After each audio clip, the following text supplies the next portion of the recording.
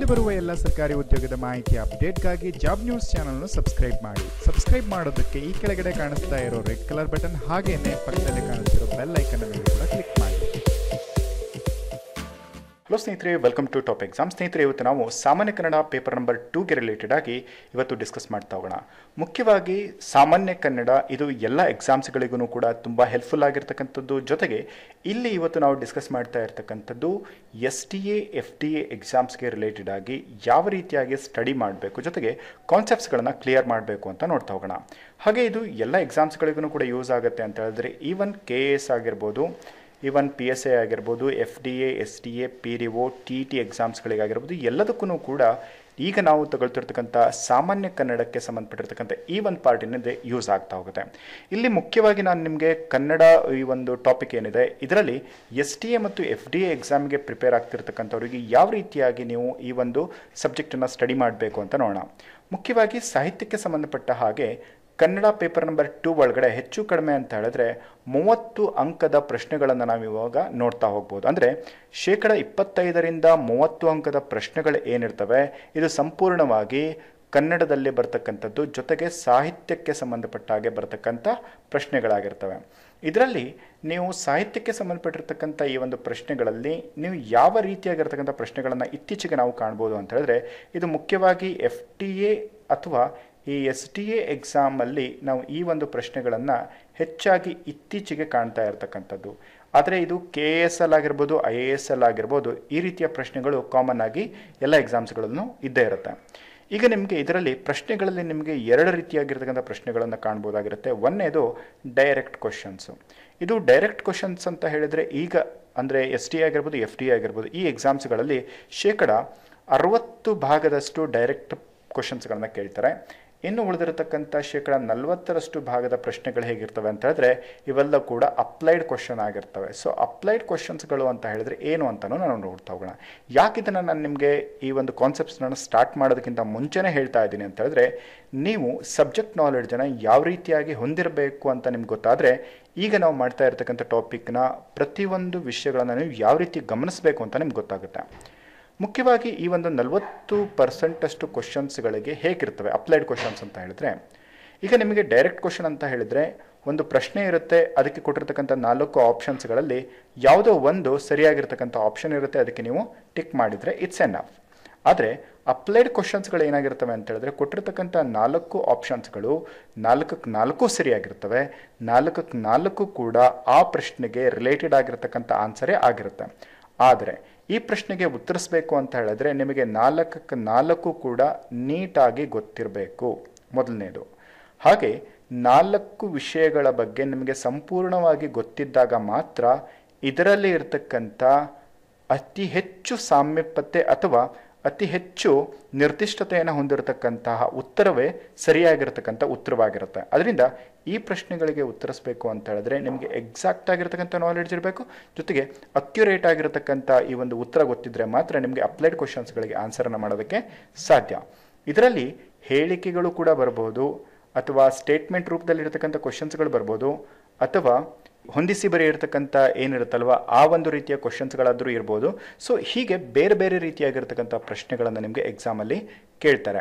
So ಈಗ ನಾವು ಈ ಎಲ್ಲ ಕಾನ್ಸೆಪ್ಟ್ಸ್ಗಳನ್ನು ಯಾವ ರೀತಿಯಾಗಿ ನಾವು ತಿಳ್ಕೋಬೇಕು ಅಂತ ಹೇಳ್ಬಿಟ್ಟು ಪ್ರತಿಯೊಂದು ಇನ್ಫಾರ್ಮೇಷನ್ ಕೂಡ ನಾನು ನಿಮಗೆ ತಿಳಿಸ್ತಾ ಹೋಗ್ತೀನಿ. ಅದನ್ನು ನೀವು ಎಕ್ಸಾಕ್ಟಾಗಿ ತಿಳ್ಕೊಳ್ತಾ ಹೋಗಿ. ಈಗ ನಾವು ಮೊದಲನೇ ಭಾಗವಾಗಿರ್ತಕ್ಕಂಥ ಭಾಷಾ ಸಾಹಿತ್ಯಕ್ಕೆ ಸಂಬಂಧಪಟ್ಟಾಗೆ ನಾವು ಇವಾಗ ತಿಳ್ಕೊಳ್ತಾ ಹೋಗೋಣ.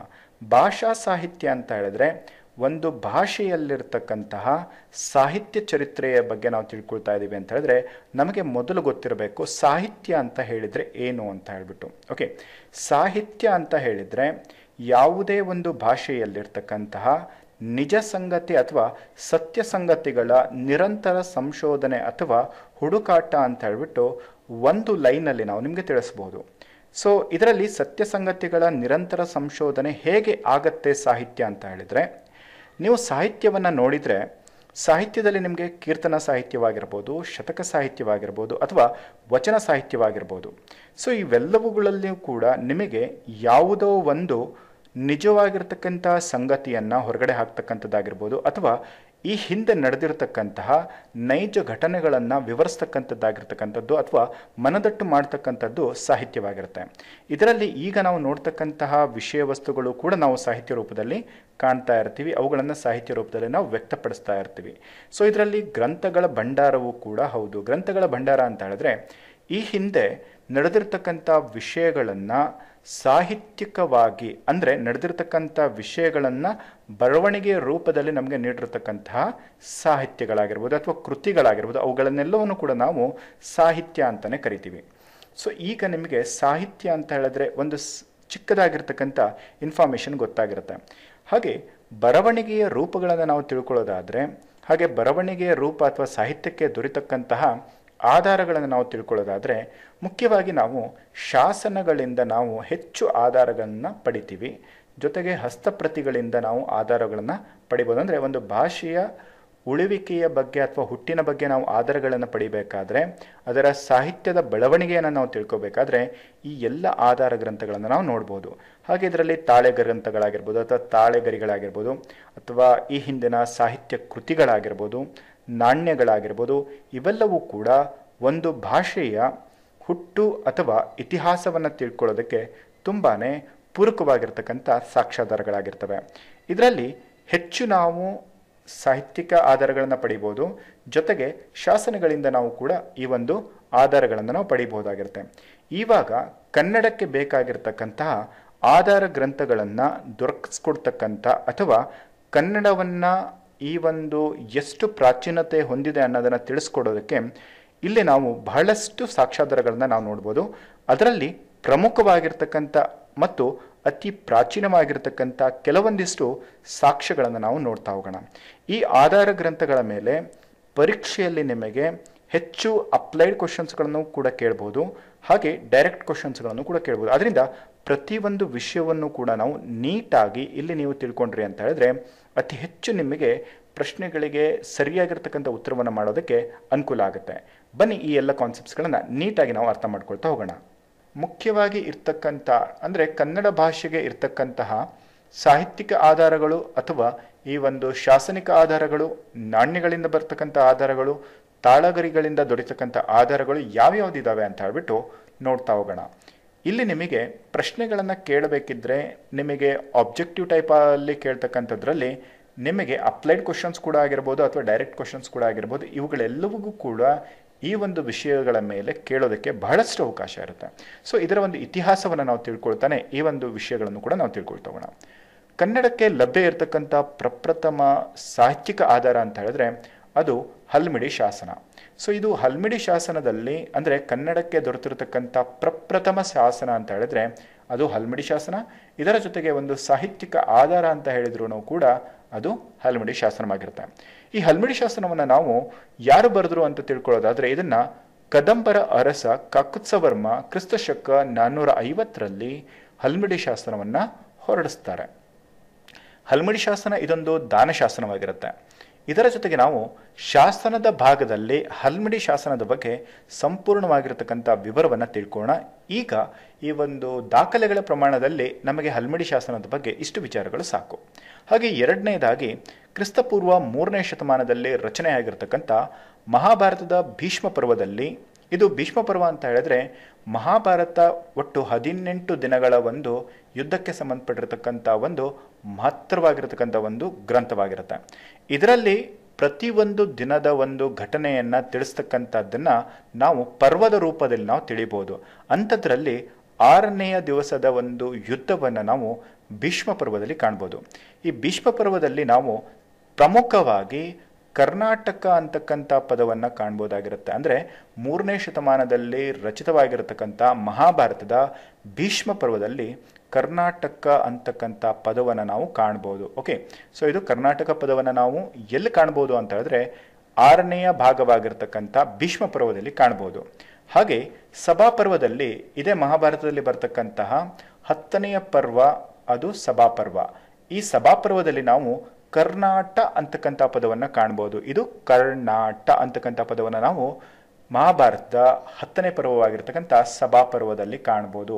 ಈ ಎರಡು ಇಂಪಾರ್ಟೆಂಟ್ ಥಿಂಗ್ಸ್ಗಳು ಗಮನ ಇಟ್ಟು ನೀವು ನೋಟ್ ಮಾಡ್ಕೊಳ್ಳಿ. ಓಕೆ, ನೆಕ್ಸ್ಟ್ 3ನೇ ಪಾಯಿಂಟ್ ಅಂತ ಹೇಳಿದರೆ ಇದರಲ್ಲಿ ಬರ್ತಕ್ಕಂಥದ್ರಲ್ಲಿ 3ನೇ ಪಾಯಿಂಟ್, ಕ್ರಿಸ್ತಪೂರ್ವ 3ನೇ ಶತಮಾನದ ಬೌದ್ಧ ಭಿಕ್ಷುಗಳು ಬನವಾಸಿಯ ಮಹಿಷನಾಡಿಗೆ ಅಥವಾ ಮಹಿಷನಾಡು ಅಂತ ಹೇಳಿದ್ರೆ ಅದು ಮೈಸೂರಿಗೆ ಬಂದರು ಅಂತಕ್ಕಂಥದ್ದು ಉಲ್ಲೇಖ ಇರತಕ್ಕಂಥದ್ದು.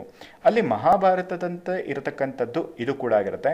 ಇದು ಬೌದ್ಧ ಗ್ರಂಥವಾಗಿರ್ತಕ್ಕಂಥ ಮಹಾವಂಶದಲ್ಲಿ ನಾವು ಈ ಒಂದು ಭಾಗವನ್ನು ಕಾಣ್ಬೋದು. ಸೊ ಇದರಿಂದ ನೀವು ಇದನ್ನು ಕೂಡ ನೀವು ನೀಟಾಗಿ ಅರ್ಥ ಮಾಡ್ಕೋಬೇಕು. ಯಾಕಂದರೆ ಪ್ರತಿಯೊಂದು ಪಾಯಿಂಟ್ಸ್ಗಳು ಕೂಡ ನಿಮಗೆ ಈ ಒಂದು ಕಾಲಾನುಕ್ರಮದಲ್ಲಿ ಬರೆಯಬೇಕಾದ್ರೂ ತುಂಬಾ ಕನ್ಫ್ಯೂಷನ್ ಮಾಡ್ತವೆ. ಅದರಿಂದ ಇವುಗಳನ್ನು ನೀವು ನೀಟಾಗಿ ನೋಡ್ಕೊಳ್ಳಿ. ಹಾಗೆ ನೆಕ್ಸ್ಟ್ ಬರ್ತಕ್ಕಂಥದ್ದಂತೂ ಹೇಳಿದ್ರೆ ಕ್ರಿಸ್ತಪೂರ್ವ 3ನೇ ಶತಮಾನದಲ್ಲಿ ಇರ್ತಕ್ಕಂಥ ಮೌರ್ಯ ಸಾಮ್ರಾಜ್ಯದ ಅಶೋಕನ ಕಾಲದಲ್ಲಿ ಹೊರಡಿಸಲಾಗಿರ್ತಕ್ಕಂಥ ಬ್ರಹ್ಮಗಿರಿ ಶಾಸನ.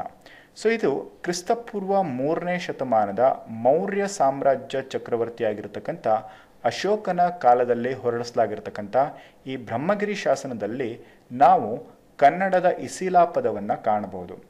ಇಲ್ಲಿ ನಿಮಗೆ ನೆನಪಿರಲಿ, ಅಶೋಕ ಹೊರಡಿಸ್ತಕ್ಕಂಥ ಬಹುತೇಕ ಶಾಸನಗಳು ಕರ್ನಾಟಕದಲ್ಲಿ ಕಂಡುಬರ್ತವೆ. ಜೊತೆಗೆ ಈ ಎಲ್ಲ ಶಾಸನಗಳು ಬಹಳಷ್ಟು ಬ್ರಾಹ್ಮಿ ಲಿಪಿಯಲ್ಲಿ ಕಂಡುಬರ್ತವೆ. ಓಕೆ, ಅಂದರೆ ಬ್ರಾಹ್ಮಿ ಲಿಪಿಯಲ್ಲಿ ಹೆಚ್ಚು ಶಾಸನಗಳನ್ನು ನಾವು ಕಾಣ್ಬೋದು. ಜೊತೆಗೆ ಖರೋಷ್ಠಿ ಲಿಪಿಯಲ್ಲೂ ಕೂಡ ನಾವು ಈ ಒಂದು ಶಾಸನಗಳನ್ನು ಕಾಣ್ಬೋದಾಗಿರುತ್ತೆ. ಅಂದರೆ ಅಶೋಕನ ಕಾಲದಲ್ಲಿ ಹೊರಡಿಸಲಾಗಿರ್ತಕ್ಕಂಥ ಬಹುತೇಕ ಶಾಸನಗಳು ಬ್ರಾಹ್ಮಿ ಲಿಪಿಯಲ್ಲಿ ಮತ್ತು ಖರೋಷ್ಠಿ ಲಿಪಿಯಲ್ಲಿ ನಾವು ಕಾಣ್ಬೋದು. ಇದರಲ್ಲಿ ಬರ್ತಕ್ಕಂಥ ಬ್ರಹ್ಮಗಿರಿ ಶಾಸನದಲ್ಲಿ ಇಸಿಲಾ ಅಂತಕ್ಕಂಥ ಒಂದು ಕನ್ನಡದ ಪದವನ್ನು ಕಾಣ್ಬೋದು. ಇಸಿಲಾ ಅಂತ ಹೇಳಿದ್ರೆ ಇದು ತಮಿಳಿನಲ್ಲಿ ಏಯಿಲ್ ಅಥವಾ ಏಸಿಲ್ ಅಂತಕ್ಕಂಥ ಒಂದು ಪದವಾಗಿರುತ್ತೆ. ಇಸಿಲಾ ಅಂತ ಹೇಳಿದರೆ ಏನು ಅಂದರೆ ಕೋಟೆ ಅಥವಾ ಊರು ಅಂತ ಅರ್ಥ ಆಗುತ್ತೆ. ಇದು ತಮಿಳಿನಲ್ಲಿ ಹೇಳೋದಾದ್ರೂ ಕೂಡ ಕೋಟೆಯೊಳಗಣ ಊರು ಅಂತ ಹೇಳಿಬಿಟ್ಟು ಅರ್ಥ ಆಗುತ್ತೆ. ಕೋಟೆಯೊಳಗಣ ಊರು ಅಂತ ಹೇಳಿದ್ರೆ ಇಸಿಲಾ ಅಂತಕ್ಕಂಥದ್ದು. ಇಸಿಲಾ ಇದು ಕನ್ನಡದ ಪದ ಅಂತ ಹೇಳಿರ್ತಕ್ಕಂಥವ್ರು DL ನರಸಿಂಹಾಚಾರ್ಯರು. ಇವರು ಇಸಿಲಾ ಪದ ಇದು ಕನ್ನಡದ ಪದ ಅಂತ ಹೇಳಿಬಿಟ್ಟು ಮೊದಲನೇ ಬಾರಿಗೆ ಹೇಳಿರ್ತಕ್ಕಂಥವ್ರು. ಇಲ್ಲಿ ನಿಮಗೆ ನೆನ್ಪಿಟ್ಕೊಳ್ಳೋದಕ್ಕೆ, ಯಾಕೆಂದರೆ ಸಮ್ವೇರ್ DL ನರಸಿಂಹಾಚಾರ್ಯರದು ಮತ್ತು R ನರಸಿಂಹಾಚಾರ್ಯರು ಕನ್ಫ್ಯೂಷನ್ ಮಾಡುತ್ತೆ ಸಮ್ ಕ್ಯಾಂಡಿಡೇಟ್ಸ್ಗಳಿಗೆ. ಅದಕ್ಕೆ ನಾನು ನಿಮಗೆ ಸಿಂಪಲ್ ಒಂದು ಲಾಜಿಕನ್ನು ಹೇಳ್ತೀನಿ, ಅದನ್ನು ನೀವು ನೋಡಿಕೊಂಡ್ರೆ ಇದು ಯಾವತ್ತೂ ಮರ್ತು ಹೋಗಲ್ಲ. ಇಲ್ಲಿ ನೋಡಿ, DL ನರಸಿಂಹಾಚಾರ್ಯರು ಅಂತ ಹೇಳಿದ್ರೆ ಇಲ್ಲಿ ಎಂಡ್ ಆಗ್ತಕ್ಕಂಥದ್ದು ABCD ಲೆಟರ್ ಒಳಗಡೆ ಡಿ ಬರುತ್ತೆ. ನೆಕ್ಸ್ಟ್ ಇಸಿಲಾ ಅಂತಕ್ಕಂಥ ಪದದಲ್ಲಿ ಬರ್ತಕ್ಕಂಥದ್ದು ಲೆಟರ್ ಯಾವುದು? ಇ. ಸೊ ಅಲ್ಲಿಗೆ DL ನರಸಿಂಹಾಚಾರ್ಯರು ಅಂತ ಹೇಳಿದ್ರೆ ಅದು ಆಬ್ವಿಯಸ್ ಆಗಿ ಇಸಿಲಾ ಪದವನ್ನು ಸಂಶೋಧನೆ ಮಾಡಿದವರು ಅಥವಾ ಇಸಿಲಾ ಪದ ಕನ್ನಡದ್ದು ಅಂತ ಹೇಳಿರ್ತಕ್ಕಂಥದ್ದು ಅಂತ ನೀವಿಲ್ಲಿ ಈಸಿಯಾಗಿ ನೋಟ್ ಮಾಡ್ಕೋಬೋದು. ಹಾಗೆ 5ನೇದಾಗಿರ್ತಕ್ಕಂಥ ಪಾಯಿಂಟ್ ಅಂತ ಹೇಳಿದರೆ ಕ್ರಿಸ್ತಪೂರ್ವ 3ನೇ ಶತಮಾನದ ತಿರುವುಳ್ಳವರ್ ರಚಿಸಿರ್ತಕ್ಕಂಥ ತಮಿಳು ಕಾವ್ಯ ಶಿಲಪ್ಪದಿಗಾರಂ ಅಥವಾ ಈ ಒಂದು ಶಿಲಪ್ಪದಿಗಾರಂನಲ್ಲಿ ಕನ್ನಡಿಗರ ಸಂಗೀತ ನೃತ್ಯದ ಬಗ್ಗೆ ಉಲ್ಲೇಖವನ್ನು ನೀಡಲಾಗಿದೆ. ಜೊತೆಗೆ ಇಲ್ಲಿ ಈ ಒಂದು ನಾಟ್ಯವನ್ನು ಮಾಡ್ತಕ್ಕಂಥವರು ಕರುನಾಡಿಗರ್ ಅಥವಾ ಕರುನಾಡರ್ ಅಂತಕ್ಕಂಥ ಒಂದು ಪದಬಳಕೆಯಿಂದ ಸೂಚನೆಯನ್ನು ನೀಡಿದ್ದಾರೆ. ಅಲ್ಲಿ ನೀವು ಅರ್ಥ ಮಾಡ್ಕೋಬೇಕೇನು ಅಂತ ಹೇಳಿದ್ರೆ 3ನೇ ಶತಮಾನದಲ್ಲಿ ದೊರೆತಿರ್ತಕ್ಕಂಥ ತಿರುವುಳ್ಳವರ್ ರಚನೆ ಮಾಡಿರ್ತಕ್ಕಂಥ ಈ ಒಂದು ತಮಿಳು ಕಾವ್ಯ ಶಿಲಪ್ಪದಿಗಾರಂನಲ್ಲಿ ಕರುನಾಡಿಗರ್ ಅಥವಾ ಕರುನಾಡರ್ ಅಂತಕ್ಕಂಥ ಪದದ ಉಲ್ಲೇಖ ಇದೆ ಅಂತ ಹೇಳಿಬಿಟ್ಟು ನಾವು ತಿಳ್ಕೊಬೋದು. ಓಕೆ, ಸೊ ಇದು 5ನೇ ಪಾಯಿಂಟ್ ಆಗಿದೆ. ನೆಕ್ಸ್ಟ್ 6ನೇದು ಕ್ರಿಸ್ತಪೂರ್ವ 2ನೇ ಶತಮಾನದಲ್ಲಿ ದೊರೆತಕ್ಕಂಥ ಬೌದ್ಧ ಗ್ರಂಥ ಲಲಿತ ವಿಸ್ತಾರದಲ್ಲಿ ಕನ್ನಡದ ಪದವಾಗಿರ್ತಕ್ಕಂಥ ಕನಾರಿ ಅಂತಕ್ಕಂಥ ಪದವನ್ನು ನಾವು ಕಾಣ್ಬೋದು ಅಂತ ಹೇಳಿಬಿಟ್ಟು ಪಾಂಡುರಂಗ್ ರಾವ್ ದೇಸಾಯಿ ಅವರು ತಿಳಿಸ್ತಾರೆ. ಇಲ್ಲಿ ಪಾಂಡುರಂಗ್ ರಾವ್ ದೇಸಾಯಿ ಅವರು ತಿಳಿಸಿರ್ತಕ್ಕಂಥ ಈ ಒಂದು ಕನಾರಿ ಪದ ಇದು ಕನ್ನಡ ಅರ್ಥವನ್ನು ನೀಡತಕ್ಕಂಥದ್ದು ಅನ್ನೋದು ಇವರ ಒಂದು ವಾದವಾಗಿರುತ್ತೆ. ಜೊತೆಗೆ ನಿಮಗೆ ಗೊತ್ತಿರಲಿ, ಪಾಂಡುರಂಗ್ ರಾವ್ ದೇಸಾಯಿಯವರು ಈ ಒಂದು ಪದವನ್ನು ಕನ್ನಡದ ಪದ ಅಂತ ಹೇಳ್ಬಿಟ್ಟು ಪುರಾವೆಗಳನ್ನು ಕೂಡ ಒದಗಿಸ್ತಾರೆ, ಯಾವ ರೀತಿಯಾಗಿದ್ದು ಕನ್ನಡದ ಪದ ಆಗತ್ತೆ ಅಂತ ಹೇಳ್ಬಿಟ್ಟು. ಸೊ ನಿಮಗೆ ನೆನಪಿರಬೇಕಾಗಿರ್ತಕ್ಕಂಥದ್ದು ಇವೆಲ್ಲ ಅಂಶಗಳು ಕೂಡ ತುಂಬಾ ಇಂಪಾರ್ಟೆಂಟ್ ಆಗಿರ್ತವೆ. ಹಾಗೆ ಇಲ್ಲಿ ಕ್ರಿಸ್ತಪೂರ್ವ 3ನೇ ಶತಮಾನದಲ್ಲಿ ಮತ್ತು ಕ್ರಿಸ್ತಪೂರ್ವ 2ನೇ ಶತಮಾನದಲ್ಲಿ 2 ಬೌದ್ಧ ಗ್ರಂಥಗಳು ನಮಗೆ ಕನ್ನಡದ ಬಗ್ಗೆ ಈ ಒಂದು ಮಾಹಿತಿಯನ್ನು ನೀಡತಕ್ಕಂಥ 2 ಮುಖ್ಯ ಅಥವಾ ಪ್ರಮುಖ ಗ್ರಂಥಗಳಾಗಿದ್ದಾವೆ. ಮೊದಲನೇದಾಗಿ ಮಹಾವಂಶದಲ್ಲಿ, ಹಾಗೆ 2ನೇದಾಗಿ ಲಲಿತ ವಿಸ್ತಾರ. ಇವೆರಡೂ ಕೂಡ ಬೌದ್ಧ ಗ್ರಂಥಗಳಾಗಿದ್ದಾವೆ. ಇವು ಕೂಡ ನಿಮಗೆ ಗೊತ್ತಿರಬೇಕು. ಓಕೆ, ಸೊ ಇದಾದಮೇಲೆ ನಾವು ಮುಂದಕ್ಕೆ ಹೋಗೋದಾದರೆ ಇದರಲ್ಲಿ ಬರ್ತಕ್ಕಂಥ 7ನೇ ಪಾಯಿಂಟ್ ಅಂತ ಹೇಳಿದ್ರೆ ಇದು ಶಾತವಾಹನರ ದೊರೆಯಾಗಿರ್ತಕ್ಕಂಥ ಹಾಲರಾಜರಿಗೆ ಸಂಬಂಧಪಟ್ಟಿರ್ತಕ್ಕಂಥದ್ದು. ಇದು ಅನ್ಯ ಭಾಷೆಯಲ್ಲಿ ದೊರೆತಕ್ಕಂಥ ಒಂದು ಆಧಾರ ಅಂತ ನಾವು ತಿಳಿಸ್ಬೋದಾಗಿದೆ. ಯಾಕೆ ಅಂತ ಹೇಳಿದ್ರೆ ಇಲ್ಲಿ ನೀವು ನೋಡ್ತಾ ಇರ್ತಕ್ಕಂಥ ಈ ಒಂದು ಭಾಷೆ ಯಾವುದು ಅಂತ ಹೇಳಿದ್ರೆ ಪ್ರಾಕೃತ ಭಾಷೆ. ಅದರ ಬಗ್ಗೆನೂ ಕೂಡ ನಾವು ನೋಡ್ತಾ ಹೋಗೋಣ. ಓಕೆ, ಇಲ್ಲಿ 1 ಅಥವಾ 2ನೇ ಶತಮಾನದಲ್ಲಿ ಇದ್ದ ಅಂತ ಹೇಳ್ಬಿಟ್ಟು ಹೇಳಲಾಗಿರತಕ್ಕಂಥ ಕುಂತಲ ಜನಪತೇಶ್ವರ ಅಂತ ಹೇಳ್ಬಿಟ್ಟು ತನ್ನನ್ನು ತಾನು ಕರೆಸ್ಕೊಂಡಿರ್ತಕ್ಕಂಥ ಶಾತವಾಹನರ ದೊರೆ ಹಾಲರಾಜ ಬರೆದಿರ್ತಕ್ಕಂಥ ಅಥವಾ ಹಾಲರಾಜ ಪ್ರಾಕೃತ ಭಾಷೆಯಲ್ಲಿ ಬರೆದಿರ್ತಕ್ಕಂಥ ಪದ್ಯಕಾವ್ಯ ಗತಾಸಪ್ತಮಿಯಲ್ಲಿ ನಾವು ಕನ್ನಡದ 5 ಪದಗಳನ್ನು ನಾವು ಕಾಣ್ಬೋದಾಗಿರುತ್ತೆ. ಆ 5 ಪದಗಳು ಯಾವುದು ಅಂತ ಹೇಳಿದ್ರೆ ಮೊದಲನೇದಾಗಿ ಪೊಟ್ಟ. ಪೊಟ್ಟ ಅಂತ ಹೇಳಿದರೆ ಹೊಟ್ಟೆ ಅಂತ ಹೇಳ್ಬಿಟ್ಟು, ಹೊಟ್ಟೆ ಅಂತಕ್ಕಂಥದ್ದು ಕನ್ನಡದ ಪದ. ನೆನಪಿರಲಿ, ಇದು ನೀವು ಕನ್ನಡದ ಪದಗಳನ್ನು ನೀವು ಫೈಂಡ್ ಔಟ್ ಮಾಡಬೇಕಿದ್ರೆ ಈ ಎಲ್ಲ ಪದಗಳು ಕೂಡ ನಿಮಗೆ ಎಕ್ಸಾಮಿಗೆ ಕೇಳ್ತಕ್ಕಂಥ ಅವಕಾಶಗಳು ಇರ್ತವೆ. ಪೊಟ್ಟ ಅಂತ ಹೇಳಿದ್ರೆ ಹೊಟ್ಟೆ, ಹಾಗೆ ತುಪ್ಪ ಅಂತಕ್ಕಂಥದ್ದು ಕೂಡ ಅಚ್ಚ ಕನ್ನಡದ ಪದ. ಅತ್ತ ಅರ್ಥಾತ್ ಅತ್ತೆ, ಇವು 3 ಕೂಡ ನಾಮಪದಗಳಾಗಿರ್ತವೆ. ಓಕೆ, ಇವು ನಾಮಪದಗಳು. ಅಂದರೆ ಗತಾಸಪ್ತಮಿಯಲ್ಲಿ ದೊರೆತಿರ್ತಕ್ಕಂಥ 3 ನಾಮಪದಗಳು ಯಾವುದು ಅಂತ ಹೇಳಿದ್ರೆ ಪೊಟ್ಟ, ತುಪ್ಪ, ಅತ್ತ, ಈ 3 ನಾಮಪದಗಳು. ಹಾಗೆ ಇನ್ನು 2 ಧಾತುಪದಗಳು. ಧಾತುಪದಗಳು ಅರ್ಥಾತ್ ಕ್ರಿಯಾಪದಗಳು. ಇಲ್ಲಿ ಪೆಟ್ಟು ಅಂತಕ್ಕಂಥದ್ದು, ಪೆಟ್ಟು ಅಂತ ಹೇಳಿದ್ರೆ ಹೊಡೆ, ಹೊಡೆ ಅಂತಕ್ಕಂಥದ್ದು ಕನ್ನಡದ ಪದ. ಓಕೆ, ನೆಕ್ಸ್ಟ್ ತೀರ ಅಂತಕ್ಕಂಥದ್ದು, ಇದು ಕೂಡ ಕನ್ನಡದ ಪದವಾಗಿರುತ್ತೆ. ತೀರ ಅಂತ ಹೇಳಿದರೆ ಶಕ್ಯವಾಗು ಅಥವಾ ಸಮರ್ಥವಾಗು ಅಂತ ಹೇಳ್ಬಿಟ್ಟು, ಅಂದರೆ ಎಬಿಲಿಟೇಟರ್ ಅಂತ ಹೇಳ್ಬಿಟ್ಟು ನಾವು ಹೇಳ್ಬೋದು. ಸೊ ಇವು 2 ಕೂಡ ಧಾತು ಪದಗಳಾಗಿದ್ದಾವೆ. ಹಾಗೆ ಈ ಪದಗಳು ಕನ್ನಡದ ಪದಗಳು ಅಂತ ಹೇಳಿಬಿಟ್ಟು ತಿಳಿಸ್ಕೊಟ್ಟವ್ರು ಯಾರು ಅಂತ ಹೇಳಿದ್ರೆ ಗೋವಿಂದ ಪೈ ಅವರು ಈ ಎಲ್ಲ ಪದಗಳು ಕನ್ನಡದ ಪದ ಅಂತ ಹೇಳ್ಬಿಟ್ಟು ನಮಗೆ ತಿಳಿಸ್ಕೊಡ್ತಾರೆ. ನಿಮಗೆ ಇವು ಕೂಡ ನೆನಪಿರಬೇಕು. ಇದರಲ್ಲಿ ಏನೇನು ನೆನಪಿರಬೇಕು ಅಂತ ಹೇಳಿದ್ರೆ ಮುಖ್ಯವಾಗಿ ಹಾಲರಾಜನ ಕಾಲ ಅಂತ ಹೇಳಿದ್ರೆ 1 ಅಥವಾ 2ನೇ ಶತಮಾನ. ಓಕೆ, ಇದು ಒಂದು ಇಂಪಾರ್ಟೆಂಟ್ ಆಗಿರ್ತಕ್ಕಂಥ ಪಾಯಿಂಟ್ ಆಗಿರುತ್ತೆ. ನೆಕ್ಸ್ಟು ಹಾಲರಾಜ ಯಾವ ಭಾಷೆಯಲ್ಲಿ ಗಾಥಾಸಪ್ತಮಿಯನ್ನು ಬರೀತಾರೆ ಅಂತ ಹೇಳಿದ್ರೆ ಅದು ಪ್ರಾಕೃತ ಭಾಷೆಯಲ್ಲಿ ಬರೀತಾರೆ. ಹಾಲರಾಜ ತನ್ನನ್ನು ತಾನು ಏನೆಂದು ಕರೆದುಕೊಂಡಿದ್ದಾನೆ ಅಂತ ಹೇಳಿದ್ರೆ ಕುಂತಲ ಜನಪತೇಶ್ವರ ಅಂತ ಹೇಳ್ಬಿಟ್ಟು ತನ್ನನ್ನು ತಾನು ಕರೆದುಕೊಳ್ತಾನೆ. ಹಾಲರಾಜ ಯಾವ ಒಂದು ರಾಜವಂಶಕ್ಕೆ ಸೇರಿರ್ತಕ್ಕಂಥವ್ರು ಅಂತ ಹೇಳಿದ್ರೆ ಇವರು ಶಾತವಾಹನ ರಾಜವಂಶಕ್ಕೆ ಸೇರಿರ್ತಕ್ಕಂಥ ದೊರೆಯಾಗಿರ್ತಾರೆ. ಹಾಲರಾಜನು ಬರೆದಿರ್ತಕ್ಕಂಥ ಗತಾಸಪ್ತಮಿಯಲ್ಲಿ ಯಾವ ಕನ್ನಡದ ಪದಗಳು ಕಂಡುಬರ್ತವೆ ಅಂತ ಹೇಳಿದ್ರೆ ಪೊಟ್ಟ, ತುಪ್ಪ, ಅತ್ತ, ಪೆಟ್ಟು, ತೀರಂತಕ್ಕಂಥ 5 ಪದಗಳು ಕಂಡುಬರ್ತವೆ. ಇದನ್ನು ತಿಳಿಸಿರ್ತಕ್ಕಂಥವ್ರು ಗೋವಿಂದ ಪೈ ಅವರು. ಸೊ ಇದಿಷ್ಟು ಇಂಪಾರ್ಟೆಂಟ್ ವಿಷಯಗಳನ್ನು ನೀವು ನೋಟ್ ಮಾಡ್ಕೊಳ್ಳಿ. ನೆಕ್ಸ್ಟ್ ಬರ್ತಕ್ಕಂಥದ್ದು ಅಂದರೆ 8ನೇ ಪಾಯಿಂಟ್ ಅಂತ ಹೇಳಿದ್ರೆ ಕ್ರಿಸ್ತಪೂರ್ವ 1ನೇ ಶತಮಾನದ ಮಾರ್ಕಂಡೇಯ ಪುರಾಣದಲ್ಲಿ ಕರ್ನಾಟಕ ಅಂತಕ್ಕಂಥ ಪದವನ್ನು ನಾವು ಕಾಣ್ಬೋದು. ಇಲ್ಲಿ ಕ್ರಿಸ್ತಪೂರ್ವ 1ನೇ ಶತಮಾನದ ಮಾರ್ಕಂಡೇಯ ಪುರಾಣದಲ್ಲೂ ಕೂಡ ನಾವು ಕರ್ನಾಟಕ ಅಂತಕ್ಕಂಥ ಪದವನ್ನು ಕಾಣ್ಬೋದು. ಹಾಗೆ ಮೊದಲ ಬಾರಿಗೆ ಕರ್ನಾಟಕ ಅಂತಕ್ಕಂಥ ಪದ ಕಂಡಿರ್ತಕ್ಕಂಥದ್ದು 3ನೇ ಅಂದರೆ ಕ್ರಿಸ್ತಪೂರ್ವ 3ನೇ ಶತಮಾನದಲ್ಲಿ ದೊರೆತಿರ್ತಕ್ಕಂಥ ಅಂದರೆ ರಚಿಸಲಾಗಿದೆ ಅಂದಿರ್ತಕ್ಕಂಥ ಮಹಾಭಾರತದಲ್ಲಿ ಇದರಲ್ಲಿ 10ನೇ ಪರ್ವವಾಗಿರ್ತಕ್ಕಂತಹ ಸಭಾಪರ್ವದಲ್ಲಿ ನಾವು ಏನು ಮಾಡ್ಬೋದು ಅಂತ ಹೇಳಿದ್ರೆ ಕರ್ನಾಟ ಅಂತಕ್ಕಂಥ ಪದವನ್ನು ಕಾಣ್ಬೋದು. ಇದರ ಜೊತೆಗೆ ಭೀಷ್ಮ ಪರ್ವದಲ್ಲಿ ಅಂದರೆ 6ನೇ ಪರ್ವವಾಗಿರ್ತಕ್ಕಂಥ ಭೀಷ್ಮ ಪರ್ವದಲ್ಲಿ ಕರ್ನಾಟಕ ಅಂತಕ್ಕಂಥ ಪದವನ್ನು ಕೂಡ ನಾವು ಕಾಣಬಹುದು. ಸೊ ಈ 2 ಥಿಂಗ್ಸ್ಗಳಲ್ಲಿ ನಿಮಗೆ ಯಾವುದೇ ರೀತಿಯಾಗಿರ್ತಕ್ಕಂಥ ಕನ್ಫ್ಯೂಷನ್ ಇರಬಾರ್ದು, ಹಾಗೆಯೇ ಡೌಟ್ ಕೂಡ ಇರಬಾರ್ದು. ನೆಕ್ಸ್ಟ್ ಬರ್ತಕ್ಕಂಥದ್ದು 9ನೇ ಪಾಯಿಂಟ್. ಇದು ಕ್ರಿಸ್ತಶಕ 150ರಲ್ಲಿ ಈಜಿಪ್ಟ್ ದೇಶದಲ್ಲಿ ದೊರೆತಿರ್ತಕ್ಕಂಥ ಗ್ರೀಕ್ ಪ್ರಹಸನ ಆಕ್ಸಿರಿಂಕಸ್ ಪ್ಯಾಪಿರೇನಲ್ಲಿ ಕನ್ನಡದ ಶಬ್ದಗಳು ಇದ್ದಾವೆ ಅಂತಾನೆ ಗೋವಿಂದ ಪೈ ಅವರು ಹೇಳ್ತಾರೆ. ಇಲ್ಲಿ ಆಕ್ಸಿರಿಂಕಲ್ಲಿ ದೊರೆತಕ್ಕಂಥ ಈ ಒಂದು ಏನು ಕನ್ನಡದ ಪದಗಳಿದ್ದಾವೆ ಇದರಲ್ಲಿ ಮುಖ್ಯವಾಗಿ ಆಕ್ಸಿರಿಂಕಸ್ ಪ್ಯಾಪಿರೆಯನ್ನು ಪತ್ತೆ ಹಚ್ಚಿದವ್ರು ಯಾರು ಅಂತ ಹೇಳಿದ್ರೆ ಈ ಹುಕ್ಸ್ ಅಂತಕ್ಕಂಥವ್ರು. ಇವರು ಈ ಒಂದು ಗ್ರೀಕ್ ಪ್ರಹಸನವನ್ನು ನಮಗೆ ಮೊದಲನೇ ಬಾರಿಗೆ ತೋರಿಸ್ಕೊಡ್ತಾರೆ, ಅಂದರೆ ಇವರು ಪತ್ತೆಯನ್ನು ಹಚ್ತಾರೆ ಅಂತ ಹೇಳ್ಬಿಟ್ಟು. ಸೊ ಇಲ್ಲಿ ನಿಮಗೆ ಇಂಪಾರ್ಟೆಂಟ್ ಅಂತ ಹೇಳಿ ಏನು ಅಂದರೆ ಗ್ರೀಕ್ ಪ್ರಹಸನ ಆಕ್ಸಿರಿಂಕ್ಸನ್ ಪ್ಯಾಪಿರೇನಲ್ಲಿ ಕನ್ನಡದ ಶಬ್ದಗಳು ಇದ್ದಾವೆ ಅಂತ ತಿಳಿಸ್ಕೊಟ್ಟವ್ರು ಯಾರು ಅಂತ ಹೇಳಿದ್ರೆ ಗೋವಿಂದ ಪೈ ಅವರು. ಇಲ್ಲಿ ಇದರ ಒಂದು ಕಾಲಮಾನ ಯಾವುದು ಅಂತ ಹೇಳಿದ್ರೆ ಕ್ರಿಸ್ತಶಕ 150. ಸೊ ಇವೆರಡು ಪಾಯಿಂಟ್ಸ್ಗಳು ನಿಮಗೆ ತುಂಬಾ ಇಂಪಾರ್ಟೆಂಟ್ ಆಗಿರುತ್ತೆ. ಹಾಗೆಯೇ ಆಕ್ಸಿರಿಂಕಸ್ ಪ್ಯಾಪಿರೆ ಇದು ಕೂಡ ನಿಮಗೆ ತಿಳಿದಿರಬೇಕಾಗಿರ್ತಕ್ಕಂಥದ್ದು. ನೆಕ್ಸ್ಟ್ 10ನೇ ಪಾಯಿಂಟ್ ಅಂತ ಹೇಳಿದ್ರೆ ಕ್ರಿಸ್ತಶಕ 7ನೇ ಶತಮಾನದಲ್ಲಿ ಗ್ರೀಕ್ ಪ್ರವಾಸಿಯಾಗಿರ್ತಕ್ಕಂಥ ಅಲೆಕ್ಸಾಂಡ್ರಿಯಾದ ಪ್ರಾಚೀನ ಭೂಗೋಳಶಾಸ್ತ್ರಜ್ಞ ಟಾಲಮಿ ಭಾರತಕ್ಕೆ ವಿಸಿಟ್ ಮಾಡ್ತಾರೆ. ಹಾಗೆ ಅಲ್ಲಿ ಅವರು ಭಾರತಕ್ಕೆ ವಿಸಿಟ್ ಮಾಡಿದಾಗ ಇಲ್ಲಿ ಕೆಲವೊಂದಿಷ್ಟು ಅವರು ಜಿಯೋಗ್ರಫಿ ಅಂತಕ್ಕಂಥ ಒಂದು ಗ್ರಂಥವನ್ನು ಬರಿಬೇಕಾದ್ರೆ ಅಲ್ಲಿ ಅವರು ಕೆಲವೊಂದಿಷ್ಟು ಪದಗಳನ್ನು ಅಲ್ಲಿ ಅವರು ಸೇರಿಸ್ತಾ ಹೋಗ್ತಾರೆ. ಇಲ್ಲಿ ಸೇರಿಸಿರ್ತಕ್ಕಂಥ ಪದಗಳನ್ನು ನಾವು ನೋಡ್ತಾ ಹೋಗೋದಾದರೆ ಪೆಟ್ರಿಗಲ್ ಅಂತಕ್ಕಂಥ ಪದವನ್ನು ಕೂಡ ಅವರ ಒಂದು ಗ್ರಂಥದಲ್ಲಿ ಸೇರಿಸ್ತಾರೆ. ಪೆಟ್ರಿಗಲ್ ಅಂತ ಹೇಳಿದ್ರೆ ಪಟ್ಟದ ಕಲ್ಲು ಅಂತ ಹೇಳ್ಬಿಟ್ಟು. ಮೊದಗೌಲ್ ಅಂತಕ್ಕಂಥ ಪದವನ್ನು ಸೇರಿಸ್ತಾರೆ, ಅದರ ಹೆಸರು ಮುದಗಲ್.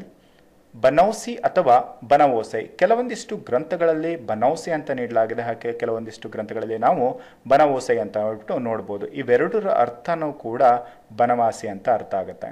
ಇದು ಕೂಡ ನೀವು ನೀಟಾಗಿ ನೋಟ್ ಮಾಡ್ಕೊಳ್ತಕ್ಕಂಥ ಪಾಯಿಂಟ್ಸ್ ಆಗಿರುತ್ತೆ. ನೆಕ್ಸ್ಟು ಕಲ್ಲಿಗೇರೀಸ್. ಕಲ್ಲಿಗೇರೀಸ್ ಅಂತ ಹೇಳಿದ್ರೆ ಕಲ್ಕೇರಿ ಅಥವಾ ಕಲ್ಲಿಗೆರೆ ಅಂತಕ್ಕಂಥದ್ದು. ಹಿಪ್ಪಕೋರ್ ಅಥವಾ ಹಿಪ್ಪೋಕೋರ್, ಇದರ ಅರ್ಥ ಹಿಪ್ಪರಗಿ ಅಥವಾ ಹೂವಿನ ಹಿಪ್ಪರಗಿ ಅಂತ ಹೇಳ್ಬಿಟ್ಟು.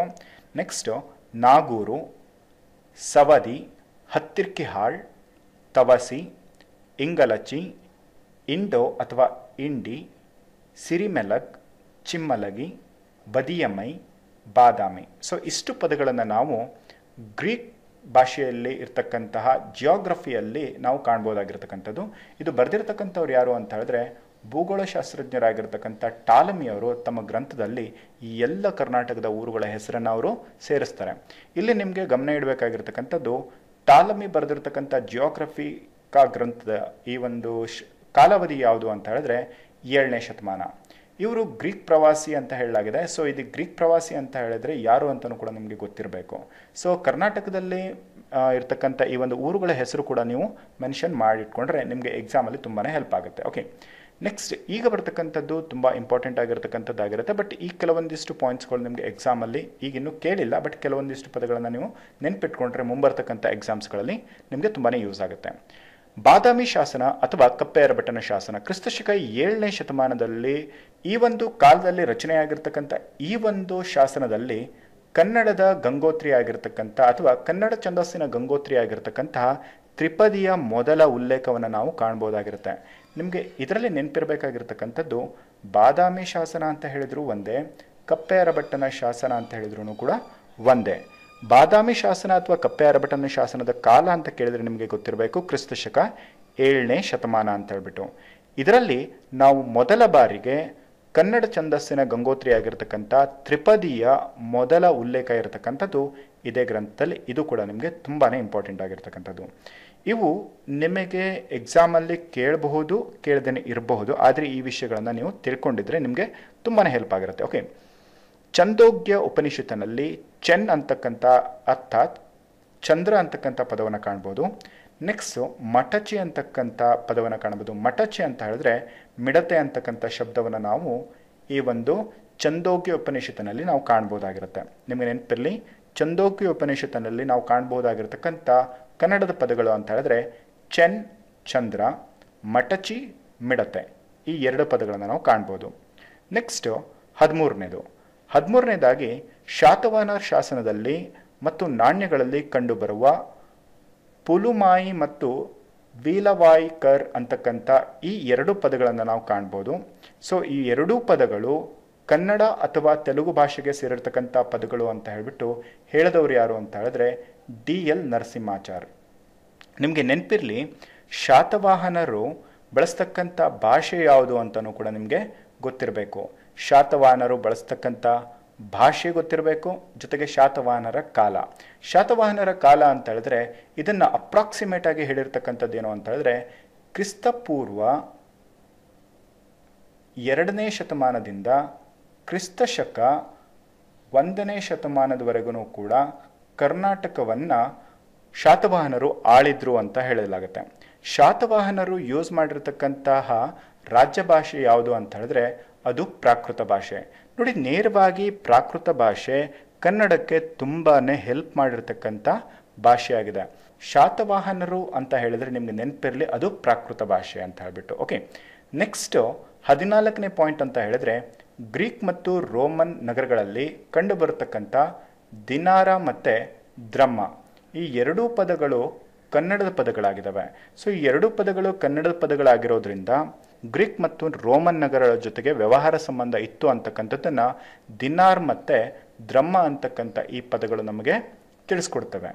ಹಾಗೆ ಕೊನೆಯದಾಗಿ ನಾವು ನೋಡ್ಬೋದಾಗಿರ್ತಕ್ಕಂಥ ವಿಷಯಗಳು ಅಂತ ಹೇಳಿದ್ರೆ ಶೂದ್ರಕ ಕವಿಯ ಮೃಚ್ಪಕಟಿಕ ನಾಟಕದ ಪಾತ್ರವಾಗಿರ್ತಕ್ಕಂಥ ಚಂದನಕ ಅವನು ಕರ್ನಾಟ ಅಂತಕ್ಕಂಥ ಶಬ್ದವನ್ನು ಹೇಳ್ತಾನೆ. ಸೊ ಇಲ್ಲಿ ಕರ್ನಾಟ ಅಂತಕ್ಕಂಥ ಶಬ್ದವನ್ನು ನಾವು ಎಲ್ಲಿ ಕಾಣ್ಬೋದು ಮತ್ತೆ ಅಂತ ಹೇಳಿದ್ರೆ ಈ ಒಂದು ಪದವನ್ನು ನಾವು ಸಭಾಪರ್ವದಲ್ಲೂ ಕೂಡ ಕಾಣ್ಬೋದು. ಸಭಾಪರ್ವದಲ್ಲಿ ಅಂದರೆ ಮಹಾಭಾರತ ಕ್ರಿಸ್ತಪೂರ್ವ 3ನೇ ಶತಮಾನದ ಸಭಾಪರ್ವದಲ್ಲಿ ಅಂದರೆ ಕ್ರಿಸ್ತಪೂರ್ವ 3ನೇ ಶತಮಾನದ ಆ ಒಂದು ಟೈಮಲ್ಲಿ ರಚನೆ ಆಗಿರತಕ್ಕಂಥ ಮಹಾಭಾರತದ 10ನೇ ಪರ್ವವಾಗಿರ್ತಕ್ಕಂತಹ ಈ ಒಂದು ಸಭಾಪರ್ವದಲ್ಲಿ ಕರ್ನಾಟಕ ಅಂತಕ್ಕಂಥ ಪದವನ್ನು ಕಾಣ್ಬೋದು. ಜೊತೆಗೆ ಶೂದ್ರಕ ಕವಿಯ ಸಂಸ್ಕೃತ ನಾಟಕವಾಗಿರ್ತಕ್ಕಂಥ ಮೃಚ್ಪಕಟಿಕ ಅಂತಕ್ಕಂಥ ಈ ಒಂದು ನಾಟಕದಲ್ಲೂ ಕೂಡ ನಾವು ಕರ್ನಾಟ ಅಂತಕ್ಕಂಥ ಪದವನ್ನು ನಾವು ಕಾಣ್ಬೋದಾಗಿರುತ್ತೆ. ಅಂದರೆ ಎರಡು ಕಡೆ ನಾವು ಈ ಒಂದು ಪದವನ್ನು ಕಾಣ್ಬೋದು. ಹಾಗೆ ಕೊನೆಯ ಒಂದು ವಿಷಯ ಅಂತ ಹೇಳಿದ್ರೆ ಕರ್ನಾಟಕ, ಇದರ ತದ್ಭವ ರೂಪ ಏನು ಅಂತ ಹೇಳಿದ್ರೆ ಕನ್ನಡ ಅಂತ ಹೇಳ್ಬಿಟ್ಟು. ಕರ್ನಾಟಕ ಅಂತ ಹೇಳಿದ್ರೆ ಇದರ ತದ್ಭವ ರೂಪ ಕನ್ನಡ. ನಿಮಗೆ ನೆನಪಿರಲಿ, ಕರ್ನಾಟಕ ಅಂತಕ್ಕಂಥದ್ದು ಇದು ಕರ್ನಾಟಕ ಅಂತಕ್ಕಂಥದ್ದನ್ನು ನೀವು ಪದವನ್ನು ನೋಡಿದರೆ ಇದರ ತದ್ಭವ ಅಂತಕ್ಕಂಥದ್ದು ಕನ್ನಡವಾಗಿರುತ್ತೆ ಅಂತ ಹೇಳಿದರೆ ಹಾಗಾದರೆ ಇದು ಯಾವ ಒಂದು ಭಾಷೆಯ ಪದವಾಗಿರುತ್ತೆ? ನೀವೇನೇ ಗೆಸ್ ಮಾಡಿ. ಯಾಕಂದರೆ ನಾನೀಗ ಇಷ್ಟು ನಿಮಗೆ ಎಕ್ಸ್ಪ್ಲೇನ್ ಮಾಡಿರೋದ್ರಿಂದ ನೀವು ಈಗ ಇದನ್ನು ತಿಳಿಸ್ಬೋದು ಯಾವ ಒಂದು ಪದ ಅಂತ ಹೇಳ್ಬಿಟ್ಟು. ಜೊತೆಗೆ ಕನ್ನಡ ಅಂತಕ್ಕಂಥದ್ದು ತದ್ಭವ ಆದರೆ ಹಾಗಾದರೆ ಇದೇನಾಗಿರುತ್ತೆ? Guess it. ಓಕೆ, ಈಗ ನೀವು ತಿಳ್ಕೊಬೋದು ಯಾವ ಒಂದು ಪದ ಅಂತ ಹೇಳ್ಬಿಟ್ಟು. ಜೊತೆಗೆ ತತ್ಸಮ ಮತ್ತು ತದ್ಭವ ಅಂತ ಹೇಳಿದರೆ ನಾನು ನಿಮಗೆ ತಿಳಿಸ್ತೀನಿ ನೋಡಿ. ಇದು ಸಿಂಪಲ್ ಆಗಿ ಅರ್ಥ ಮಾಡ್ಕೊಳ್ಳಿ. ತದ್ಭವ ಅಂತ ಹೇಳಿದರೆ ಸಂಸ್ಕೃತದ ಪದ ಏನಿರುತ್ತೆ ಅದರಲ್ಲಿ ಅಲ್ಪ ಸ್ವಲ್ಪ ವ್ಯತ್ಯಾಸ ಹೊಂದಿ ಅಥವಾ ಬದಲಾವಣೆ ಹೊಂದಿ ಕನ್ನಡದಲ್ಲಿ ಬಳಕೆಯಾಗಿರ್ತಕ್ಕಂಥ ಪದವನ್ನು ನಾವು ತದ್ಭವ ಅಂತ ಕರಿಬೋದು. ಸಂಸ್ಕೃತದಲ್ಲಿ ಹೇಗೆ ಇರುತ್ತೋ ಅದನ್ನು ಹಾಗೇ ನಾವು ಕನ್ನಡದಲ್ಲಿ ಬಳಕೆ ಮಾಡ್ತಾ ಇದ್ದೀವಿ ಅಂತ ಹೇಳಿದ್ರೆ ಅದನ್ನು ನಾವು ತತ್ಸಮ ಅಂತ ಕರಿಬೋದು. ಸೊ ಇವೆರಡು ವ್ಯತ್ಯಾಸ ತಿಳ್ಕೊಂಡ್ರಿ ಅಂತ ಹೇಳಿದ್ರೆ ನಿಮಗೆ ಕನ್ನಡ ಪದ ಯಾವುದು ಅಂತ ಹೇಳ್ಬಿಟ್ಟು ಈಸಿಯಾಗಿ ಫೈಂಡ್ ಔಟ್ ಮಾಡ್ತೀರಾ. ಐ ಹೋಪ್ ನಿಮಗೆ ಈ ಒಂದು ಕ್ಲಾಸಲ್ಲಿ ಇಷ್ಟು ಇನ್ಫಾರ್ಮೇಷನ್ಸ್ಗಳು ಕಂಪ್ಲೀಟ್ ಆಗಿ ಕ್ಲಿಯರ್ ಆಗಿ ಅರ್ಥ ಆಗಿದೆ ಅಂದ್ಕೊಳ್ತೀನಿ. ಮುಂದಿನ ಕ್ಲಾಸಲ್ಲಿ ನಾವು ಬ್ಯಾಲೆನ್ಸ್ ಉಳಿದಿರತಕ್ಕಂಥ ವೈಯಾಕರಣಿಗಳ ಪರಿಚಯ ಮತ್ತು ಅವರು ಬರೆದಿರ್ತಕ್ಕಂಥ ಪ್ರಮುಖ ಗ್ರಂಥಗಳ ಬಗ್ಗೆ ನಾವು ನೆಕ್ಸ್ಟ್ ಕ್ಲಾಸಲ್ಲಿ ನಾವು ಡಿಸ್ಕಸ್ ಮಾಡೋಣ. ಐ ಹೋಪ್ ನಿಮಗೆ ಈ ಎಲ್ಲ ಥಿಂಗ್ಸ್ಗಳು ಇಷ್ಟ ಆಗಿದೆ ಅಂದ್ಕೊಳ್ತೀನಿ. ನಿಮಗೆ ಈ ಒಂದು ವಿಡಿಯೋ ಇನ್ಫಾರ್ಮೇಷನ್ ಯೂಸ್ ಆಗ್ತಿದೆ ಅಂತ ಹೇಳಿದ್ರೆ ನಿಮ್ಮ ಕಡೆಯಿಂದ ಈ ವಿಡಿಯೋಗೊಂದು ಲೈಕ್ ಇರಲಿ. ಹಾಗೆಯೇ ನಿಮ್ಮ ಸಜೆಷನ್ಸ್ಗಳೇನೇ ಇದ್ರೂ ಕೂಡ ನಮಗೆ ಅದನ್ನು ಕಮೆಂಟ್ ಬಾಕ್ಸಲ್ಲಿ ಕಮೆಂಟ್ ಮಾಡಿ ತಿಳಿಸಿ. ಮತ್ತೆ ಮುಂದಿನ ವಿಡಿಯೋದಲ್ಲಿ ಮತ್ತೆ ಸಿಗೋಣ ಸ್ನೇಹಿತರೆ. Until then have a good day. Bye guys.